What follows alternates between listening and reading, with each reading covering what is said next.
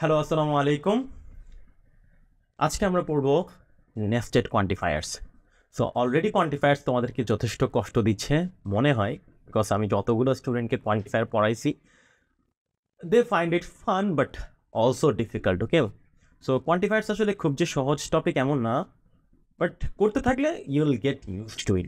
So আজকে আমরা nested quantifier পড়বো, মানে কোয়ান্টিফায়ারের উপর কোয়ান্টিফায়ার। ওকে, তো এই ধরনের জিনিসপত্রও কিন্তু আমাদের কথায় চলে আসে। তোমরা দেখো কোয়ান্টিফায়ার যখন ইউজ করতে থাকবা, দেখ তোমরা রেগুলারলি কিন্তু এই ধরনের কথা বলো, রাইট? কোয়ান্টিফাইং স্টেটমেন্টস কিন্তু আমরা রেগুলারলি বলি।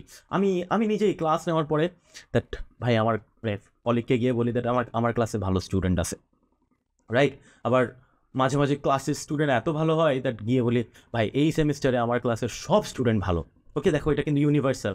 আবার আমার সেমিস্টারে কিছু ভালো স্টুডেন্ট আছে, এক্সিস্টেন্সিয়াল, বুঝছো? এই ধরনের আমরা কথা বলি। ওকে, বাট নেস্টেড কোয়ান্টিফায়ার হচ্ছে কোয়ান্টিফায়ারের উপর কোয়ান্টিফায়ার। এটা কেমন, এটা কেমনে পসিবল? ওকে, সো একটা সিম্পল সেন্টেন্স দেখো, এভরিওয়ান হ্যাজ ফ্রেন্ডস। দেখো কত সহজ একটা sentence, right? Everyone has friends, সবারই বন্ধু আছে। ওকে, তো এই সেন্টেন্সটা কিন্তু একটা কোয়ান্টিফায়ার, একটা মানে প্রেডিকেটের উপর ডিপেন্ড করে আসলে একটা কোয়ান্টিফায়ার দিয়েও করা যায়। বাট আমি যদি এভাবে বলি এভরিওয়ান হ্যাজ সাম ফ্রেন্ডস, প্রত্যেকজনের কিছু ফ্রেন্ডস থাকে। ওকে, তো এই সামটাকে ইনক্লুড করার জন্য কিন্তু আমাদের কোয়ান্টিফায়ার লাগবে। কেমন? এভরিওয়ান হ্যাজ ফ্রেন্ডস মানে আমি এটাকে এভাবে করে করতে পারি দ্যাট পি অফ এক্স মানে হচ্ছে এক্স হ্যাজ ফ্রেন্ডস।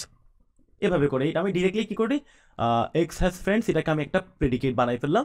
তারপর হচ্ছে everyone for all x P of x. Everyone যেহেতু বলছি আমি আর ডোমেনের ঝামেলা করতেছি না, এটা হয়ে যায়। কিন্তু আমি যদি এখানে বলি that everyone has some friends, এখন সাম ফ্রেন্ডসকে ডিরেক্টলি প্রেডিকেট বানাই দিলেও মানে তোমাদের মনে হতে পারে that x has some friends, হ্যাঁ এটা প্রেডিকেটকে তুমি হচ্ছে আরও কমপ্লিকেট করতেছো। বাট আমি যদি এটাকে প্রত্যেকটা কোয়ান্টিফায়ারকে যদি এখান থেকে একদম নিখুঁতভাবে বের করতে চাই, তাহলে এক্স হ্যাজ সাম ফ্রেন্ডস এটা কিন্তু আসলে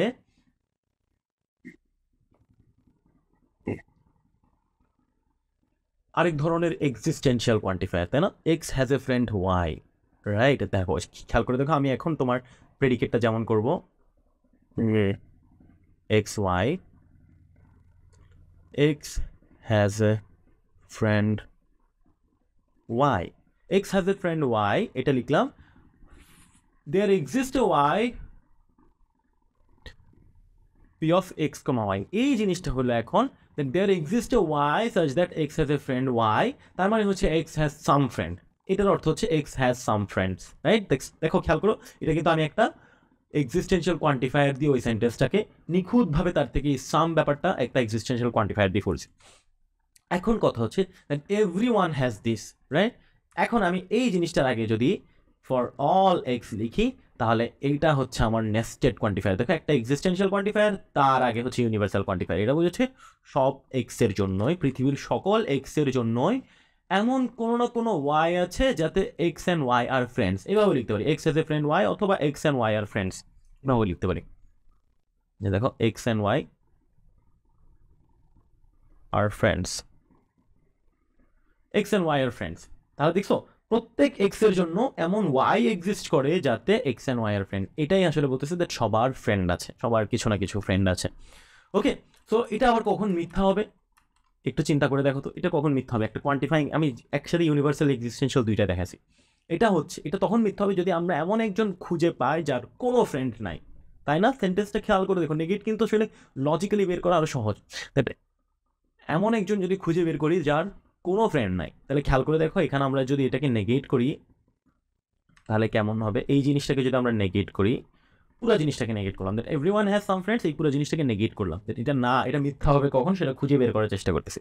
তাহলে that will be logically equivalent to, এই নটটা যদি ভিতরে ঢুকে for some x not for some Y P of x comma Y, আবার যদি এই নটটাকে যদি আরো ভিতরে ঢুকাই তাহলে for some x for all why not P of x comma Y.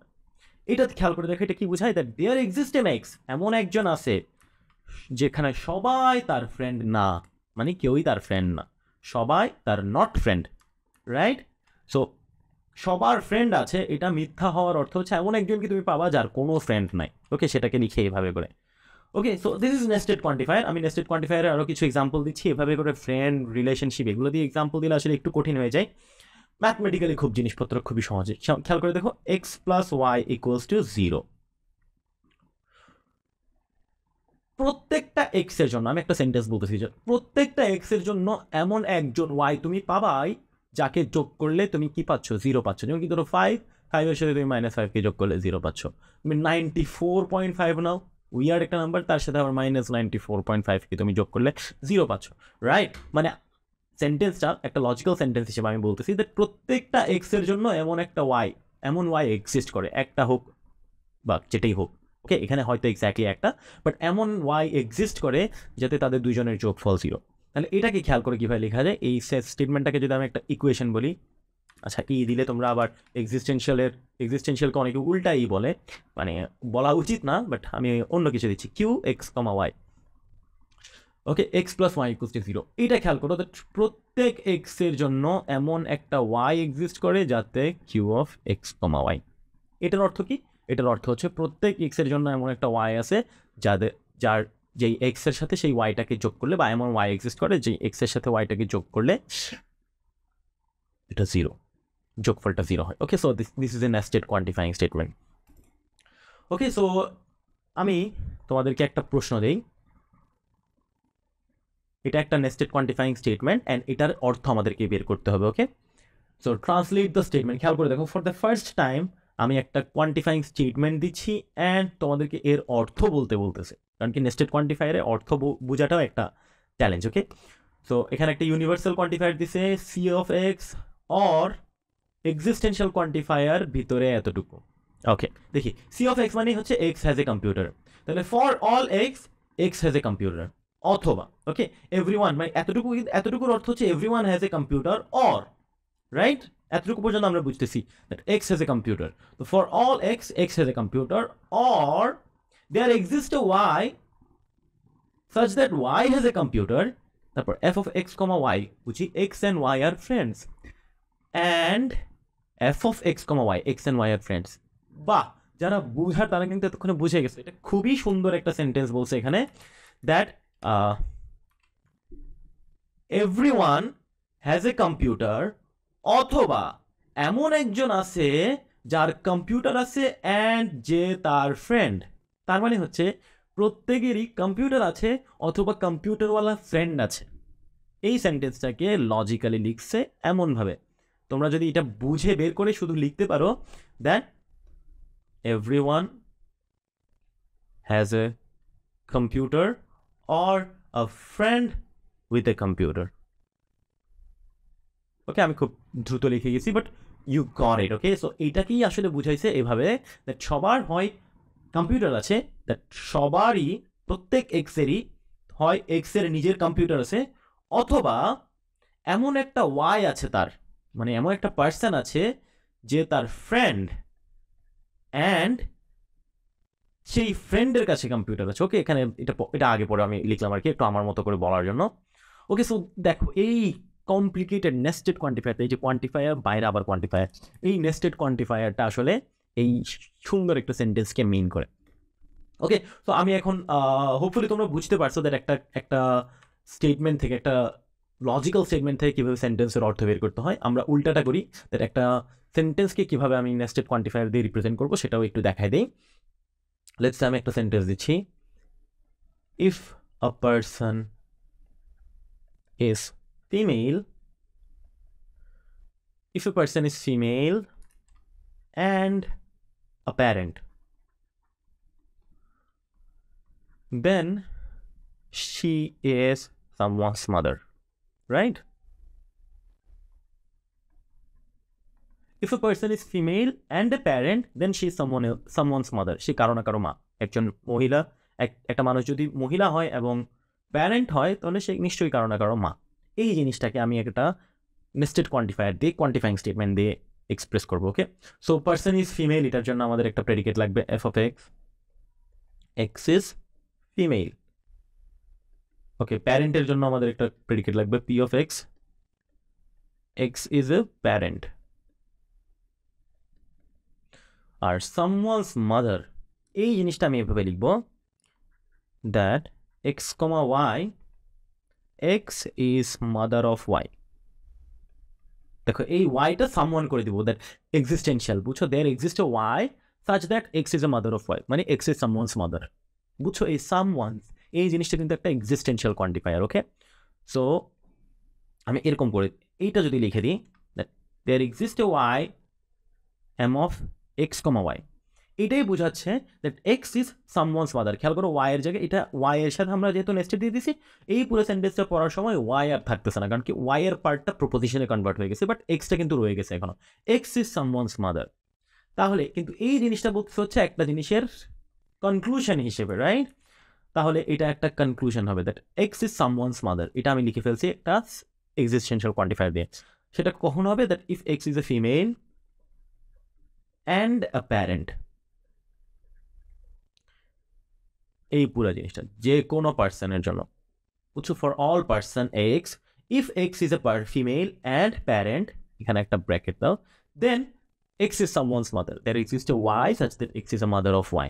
দেখো খেয়াল করো, আমি ডিজাইনটা হয়তো আমি বলতেছি তাই তোমাদের থেকে সহজ মনে হতে পারে, বাট নিজেরা একটু চিন্তা করলে কিন্তু বেশ কিছুক্ষণ চিন্তা করা লাগবে। ওকে, সো বি ভেরি কেয়ারফুল। এই ধরনের ডিজাইনে একটু মিসম্যাচ হয়, বাট আগে কীভাবে স্টেপ বাই স্টেপ আমি ডিজাইন করছি নেস্টেড কোয়ান্টিফায়ারের এই এক্সপ্রেশনটা, সেটা একটু চিন্তা করলেই আসলে তোমরা পারবা ইনশাল্লাহ। ওকে, সো দিস ইজ ইন্টারেস্টিং। আসলে আলটিমেটলি তুমি যদি পুরা ডিজাইনটা করে ফেলতে পারো, দ্যাট হ্যাঁ এই পুরা এই যে উইয়ার্ড লুকিং এক্সপ্রেশন এগুলো লিখতেছি, এটা আসলে এই সেন্টেন্সটাকেই মিন করতেছে, এটা যদি তোমরা ফিগার আউট করতে পারো, দ্যাট ইজ রিয়েলি ইন্টারেস্টিং।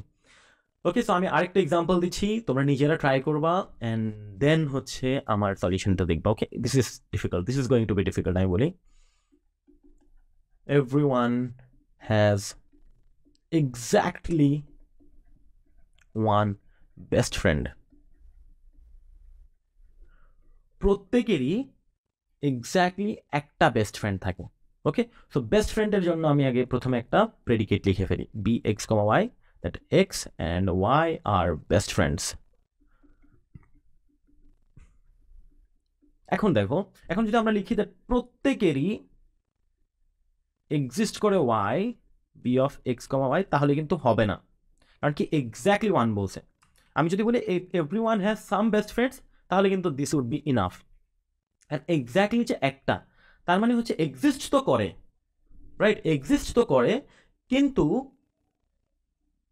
একজনই আছে আর অন্য সবাই তার বেস্ট ফ্রেন্ড না, এটাও কিন্তু এক্সপ্লিসিটলি বলতে হবে দ্যাট একজন আছে যে বেস্ট ফ্রেন্ড, বাট বাকিরা তার বেস্ট ফ্রেন্ড না, এটাও বলে দিতে হবে। ওকে, so for all x there exist A Y such that x and Y R best friends, and এখানে একটু ব্র্যাকেট শুরু করে, অ্যান্ড বাকি সবাই তার বেস্ট ফ্রেন্ড না। এটা কীভাবে বলবো? বাকি সবাই মানে ফর অল, আরেকটা ভ্যারিয়েবল নিয়ে আসছি জেড, যদি Z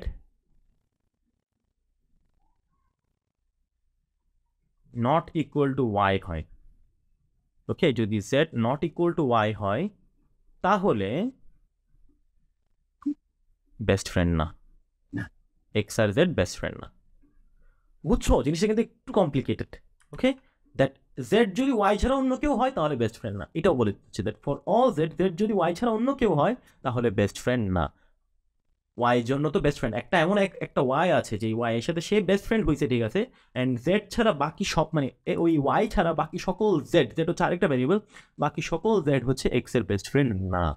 okay, so this is a complicated one, but এটার জন্য এই ধরনের কমপ্লিকেটেড এক্সপ্রেশনের জন্য দেয়ার ইজ আনাদার নোটেশন, তোমরা যদি বই পড়ো এটা তোমরা ফিগার আউট করে ফেলার কথা, এভাবে লিখলেও হয়ে যায়, for all x existential exclamation, এটাকে বলা হচ্ছে ইউনিক এক্সিস্টেন্স। ইউনিক এক্সিস্টেন্স মানে একজনই আছে, এটার জন্য আলাদা নোটেশন আছে। এই এখন তোমরা যদি B of x comma Y লিখে ফেলো তাহলেই ডান। এই পুরো জিনিসটাকে মানে এই অতিরিক্ত জিনিসটাকে আসলে এই এক্সক্লেমেশন দিয়ে হচ্ছে ডিনোট করা হয়। ওকে, so unique existence Y such that best friend. Okay, so এখানে আসলে এই ব্র্যাকেটটার দরকার নাই,